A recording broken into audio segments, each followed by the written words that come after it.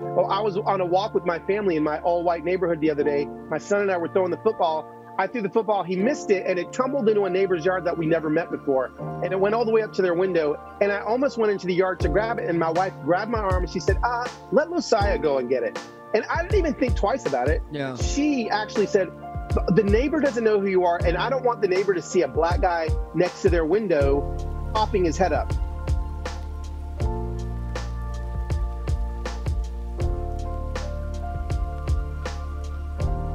Now, we want to talk about something.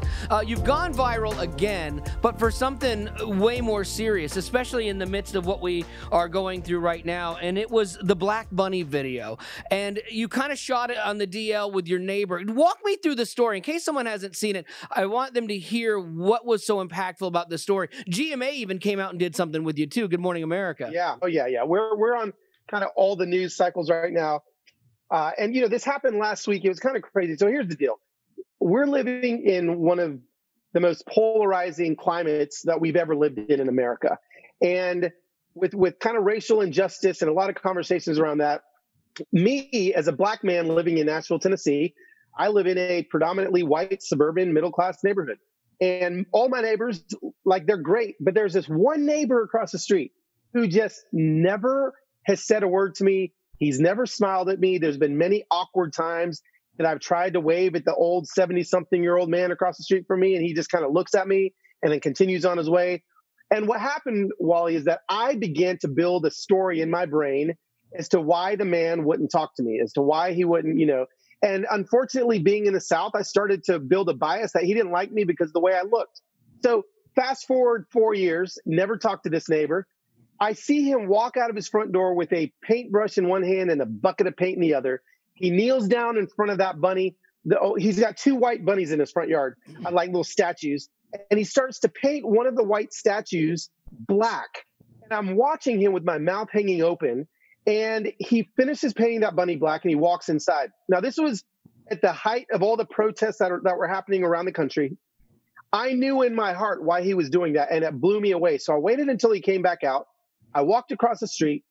I turned my phone on because I wanted to secretly record the conversation for my wife. Little did I know halfway through this conversation with the man that I was going to ask him to let me share it with the world. But I said, "Hey, neighbor." And of course, the second I walked across the street into his yard, he was the nicest man on the planet. He's greeted me with the warmest hello and his Southern drawl. And he's like, "How you doing, neighbor?" And I was like, "I'm so sorry. This is the first conversation we've ever had. Can I ask you why you painted the bunny black?" And Wally, I'll never forget it. He looked at me, he kind of got choked up, and he paused for a second. He said, with the climate that's going on in our country right now and all the racial things that are happening, I knew as a 73-year-old man that it probably wasn't healthy for me to go downtown to a protest. But what I did know that I could do was to paint a bunny black. And that could be my small way of saying that I believe that Black lives matter. And let me tell you, Carlos, that I painted the bigger bunny black because George Floyd was 6'3", and I left the little bunny white because I wanted people to know George Floyd was a tall man. So I'll just tell you, he started telling me that. He told me he was raised by he had a servant in the 50s, and his family hired a black woman who raised him and didn't cut his hair and showed him how to brush his teeth and how to do math and reading and writing. And he just said I could never see why anybody would look at her any different. Well, obviously, all the racial bias that built up in my heart against this old white man across the street was immediately destroyed because I walked across the street and I had a conversation. And so I think the video has gone viral because people, I think this is what we're going to have to do in our country. I believe there's a lot of big actions we can do within government and all kinds of things. But can I tell you what I think is going to change the shape of our country? It is walking across the street and having a conversation. Conversations are going to change our community, and that's why the video went viral. Yeah, absolutely. I think before you should go to a picket line with a sign, you should have to have dinner with one of the people that you are completely opposed with, because that's where you learn and that's where we grow. Now, you even said, my bias, and you in your video, you talked about this, my bias as a black man, towards this white guy. Did you get any pushback from, your friends or somebody going, "Hey, this isn't your problem and our problem, it's a problem against us"? Did anybody push back on you? Yeah. Yeah, some people definitely push back on me. I think there's definitely a difference between racism and racial bias. Sure. And I think there has to be a definition there. I think racism primarily exists when someone is in a position of power and there's a power structure that is over an entire group of people. I think racial bias, on the other hand, black people, white people, brown people, purple people, zebra colored people, all people have racial bias. And so I just believe that once we call out the racial bias in our own heart, I'm telling you, Wally, that is where the gospel is going to begin to be lived out. That is where we're going to be able to finally see reconciliation when we call it out in ourselves. I'll tell you this, man, as a white guy, a white 51-year-old guy, it can be a little challenging to have these conversations because if you inadvertently, and I'm trying to do the right thing, but if I inadvertently say the wrong thing because of the sensitivities, I'm labeled a racist. And then the more I try to defend that I'm not a racist, I look more like a racist, And so I think that some of these sensitivities keep us from having the conversations because we're afraid to have the conversation. And we've got to, like you said, figure out the line between racial bias and racism, because some of it's real obvious. Racism is blatantly obvious, but then some of it is more subtle, and it comes more from that bias place. So how do we change that? Yeah, I think, Wally, that's a great question. I have a lot of my white friends, which really is most of my friends, who are coming and going, I'm scared to say something because I'm scared I'm going to say it wrong. And so I think there's two things that we've got to figure out here. The first is that Black people are less concerned with you saying something wrong than they are with you not saying anything at all. I think at the end of the day, if you are going to say something to try to lift up an oppressed community, that is going to, that's going to be taken, for what it is. Now, if you do say something that is wrong, if you do say something that maybe offends somebody, what I'm asking my white friends to do is to not be so fragile. Like, yes, listen, your feelings may get hurt. You may have to eat your words. You may have to apologize. You may have to do things but listen, I just need you as your Black friend to say, I need you to risk a little bit that maybe you're going to get in trouble. Maybe you may say it wrong, but just don't be so fragile and do what I've had to do my entire life, which is kind of pull up my bootstraps and go to work, even though it may, I may be risking something in the end. So then you're saying that the silence can also almost equal compliance, and that saying something is better than sitting there in silence trying not to offend. Yes, absolutely. This was a great example was this weekend. Louis Giglio preached a message with Lecrae, and he said something in his message with Lecrae that, a lot of people, Black people that maybe aren't of the Christian faith, took offense to. Now, Lecrae actually came out and said, listen, I'm just glad he's saying anything at all. He may have messed up. This is the first time he's having these conversations, but let's actually lift Louis up for saying these things and for bringing this issue to light in his community. We need to be applauding him instead of tearing him down. So yes, there's going to be risk, but I promise you that your Black brothers and sisters that love you will protect you just as we feel you are protecting us by speaking out. So then you, as a Black man, are not offended by white people at protests? Because to me, sometimes I think you're there's almost this guilt, or you're co-opting off of somebody else's thing and you're trying to make yourself feel better, about the situation, but it's not your fight. You're not supposed to be offended by this. So you would say then, yeah, I want white people standing arm in arm with us to say this is wrong. Yes, go to your local Target, get yourself a sign, paint whatever you need to paint on the sign, and go down and stand in front of a congressman or in front of a building in a peaceful way and show the world that you are linking arms with an oppressed community. Yes, we want our white friends there. We don't want you there to take a photo op just so yourself going and make yourself feel better about it. We actually want you there in order to see change happen. Again, protests can change policy, but conversation can change community, and I feel like that's where we need to go.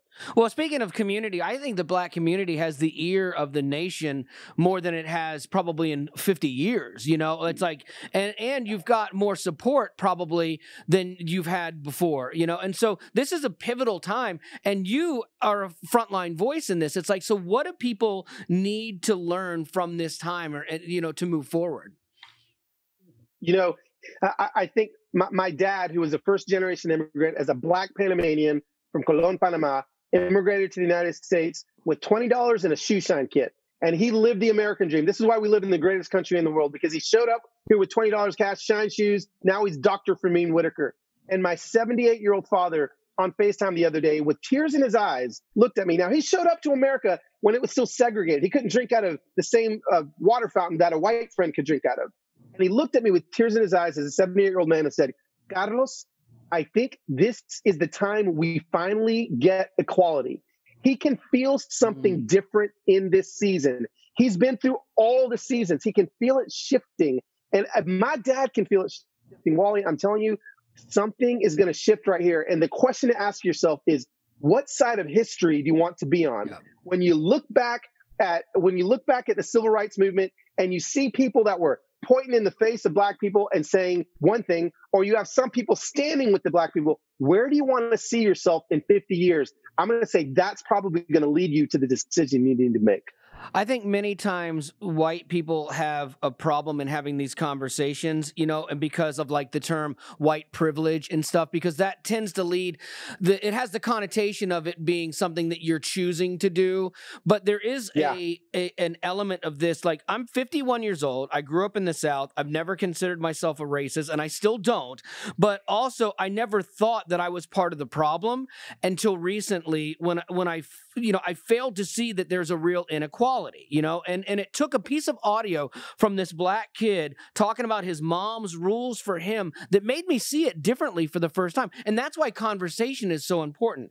He said his mom's rules were don't put your hands in your pockets, don't put a hoodie on, don't be outside without a shirt. In fairness, my wife has given me that same rule because it's pretty gross. Don't touch anything you're not buying, never leave the store without a receipt, don't drive with a do-rag on or the music too loud, and if a cop stops you, compromise. So of all of those rules, none of those are any rules I've ever given to my daughter or felt the need to give to my daughter. So that was a wake-up call for there is an inequality, and we've got to have that conversation. You know, and it doesn't end for like young black kids. You know, I was on a walk with my family in my all-white neighborhood the other day. My son and I were throwing the football. I threw the football, he missed it, and it tumbled into a neighbor's yard that we never met before. And it went all the way up to their window. And I almost went into the yard to grab it. And my wife grabbed my arm and she said, let Mosiah go and get it.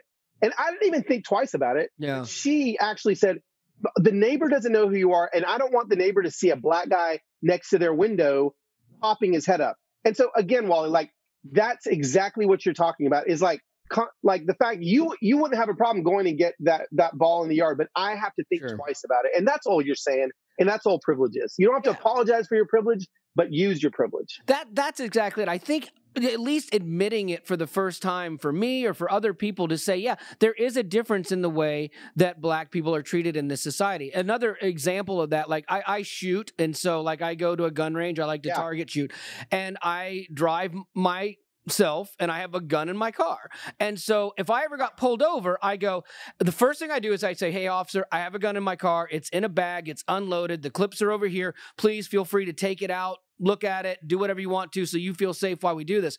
And that's probably where it ends. He goes, yes, sir, Wally, not a problem. But for a black guy, completely different scenario, even saying I got a gun in the car. Yeah. No, I've actually had that same scenario. I was going to my friend Pete's house. This was years ago.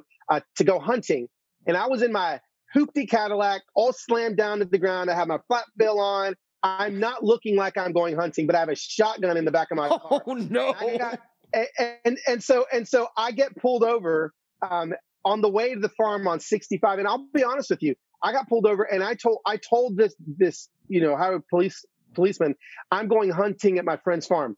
In no way, shape, or form did this policeman believe that I was going hunting at my friend's farm. I had to convince him to open my trunk and to find my camouflage that I'm going to put on when I get there. And he did. And it just is different. It is what it is. Sure. I get that. Recently, Bob Goff, he's another speaker like yourself. He spoke at our church, and I think he hit the nail on the head. To fully understand someone, you have to have empathy, and you have to realize that you're not just talking to a person, you're talking to their past and their past experiences. So how do you get another race to ever understand your experience like that? Like, because again, it's going to be so foreign to people people, because I think the vast majority of white people want to not believe that happens and believe that there's not inequality. Yeah, and so I don't think that you actually have to get white people has to really understand the complete historical context as much as what I would want you to do is understand me.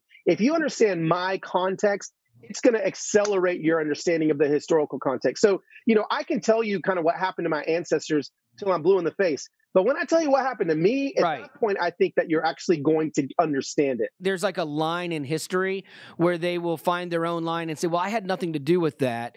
So why don't we move forward from here? But you guys are still carrying a lot of the past from your parents, your grandparents that we don't see, and so that's a tough thing to get someone on that page. And I'm glad we're having this conversation because in full disclosure, in prepping for this interview, I wrote, I rewrote, I wrote around. I'm like, should I say black? Should I say African American? Should I say people of color? Oh, yeah. I have scratches everywhere trying to figure it out. And that's the problem is that's the small issue that we get caught up in and we argue about versus the bigger issue of what really truly needs to change here. And that's inequality in our society. And I think that has to probably start maybe in our churches. Definitely starts in our churches. You look back at Martin Luther King's days, the civil rights movement was birthed out of the local church. It wasn't birthed out of government. And so once again, here we are trying to place all of the responsibility on our government when I believe that the hands and feet of Jesus that are in the church needs to be at the front line of all these things that are happening. I believe it is the role of the local church. Yeah. And it's tough though, too, because somebody actually made sense of this for me recently. There was an author who was talking about we don't need to get diversity before we get solidarity. And his point was that we have to get everyone in the church, that's this white church, to understand what is and isn't racist before we can bring somebody in and other people in, because you're just going to bring them into this flawed system and they're going to leave instantly, And so when your church believes and you're on the same page, then that's when your diversity can grow.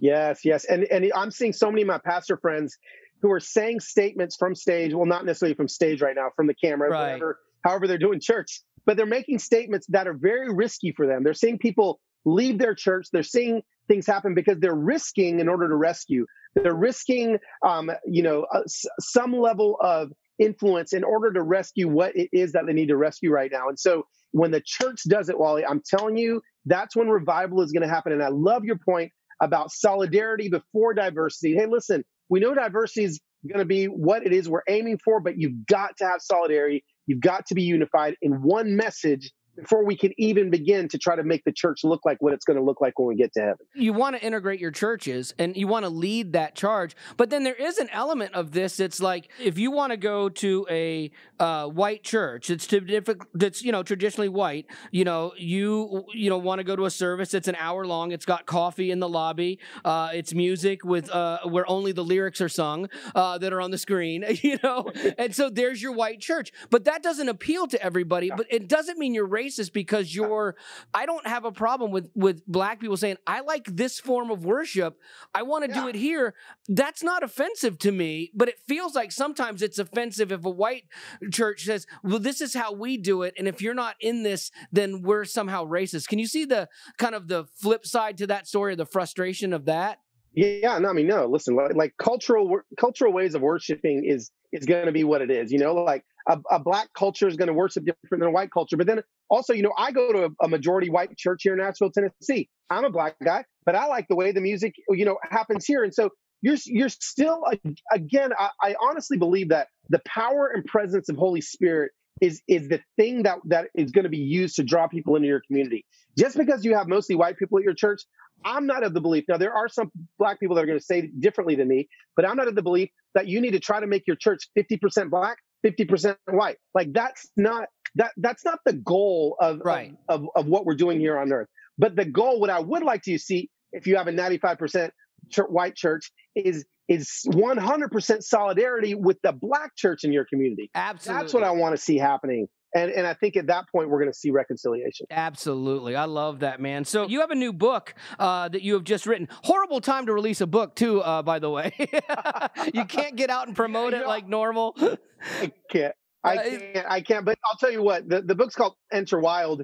And if we've ever had a wild season in our lives, I think that right now, for such a time as this, the Lord had me write this book for this season in our lives to really call Christians to leave their comfortable, safe, little, mild faith. And it's like, hey, listen, and I'm talking to my white Christian friends right now. It's time for you to get crazy and wild with your faith and be the hands and feet of Jesus, and to put some action behind your intention and get risky, and you've got to get risky in your faith. Jesus was not safe in his faith. And so I believe the book's actually coming out at the perfect time. Oh, well, that's good, man. I can't wait. My wife is a huge fan of yours. I'm not the reader, so she reads stuff and then tells me about it, which is great. So in closing here, besides your story of the black bunny with your neighbor, watching all of this unfold and being part of the conversation, is there a story that has moved you or given you hope for the future? Man, every single day. I'm seeing stories every single day that are giving me hope for the future. Everything from my story with the bunny across the street, the black bunny across the street, to stories that I'm hearing in my social media. A friend of mine, not a friend of mine, a follower of mine, she sent me a video of her son. She said, Carlos, my son has been watching your videos with me, because I'm doing a lot of videos on IGTV on helping my white friends navigate these conversations on race. He's been listening. He's 10 years old. He's been listening to your IGTV with me. And I want you to see what he was saying. So she took a video. He was playing Xbox Fortnite with a friend of his. He's 10 years old, doesn't know that his mom is filming him. And he swings the camera around and he's playing his Fortnite and he's saying on his little headphones, no, listen, it's Black lives do matter. We understand that all lives matter. But right now, it's kind of like the Black lives are on fire. And so like a fireman would only put out the house that's on fire on your street instead of spraying water on all the houses. It's okay to say Black lives matter. Wally, I started crying when I heard that, because I'm seeing this message go to like little white 10-year-old boys that are playing Fortnite. And that is encouraging me. And I feel like that is what's going to change. And guess what? I'm hoping that when the 10-year-old that's playing Fortnite is 30, he's not going to have to say Black Lives Matter anymore. I have a feeling that it's my prayer we're not going to have to say that anymore, because it's going to be apparent that Black Lives Matter in that moment. And so, yes, I'm encouraged and I'm excited to see what's in the future. Thanks for watching this episode of Can I Ask You Something? We know that as a Christian, you want to understand and love others better, but it can be hard to find biblical answers to the tough questions that get in the way. So in Can I Ask You Something, we listen with love to personal stories and expert opinions, so that through their answers and through their wisdom, we can become more compassionate, more loving, and more confident as we follow Jesus. If you have a question or you're in a situation that's really difficult or maybe taboo, let us know in the comments below. Thanks for watching. We'll see you around.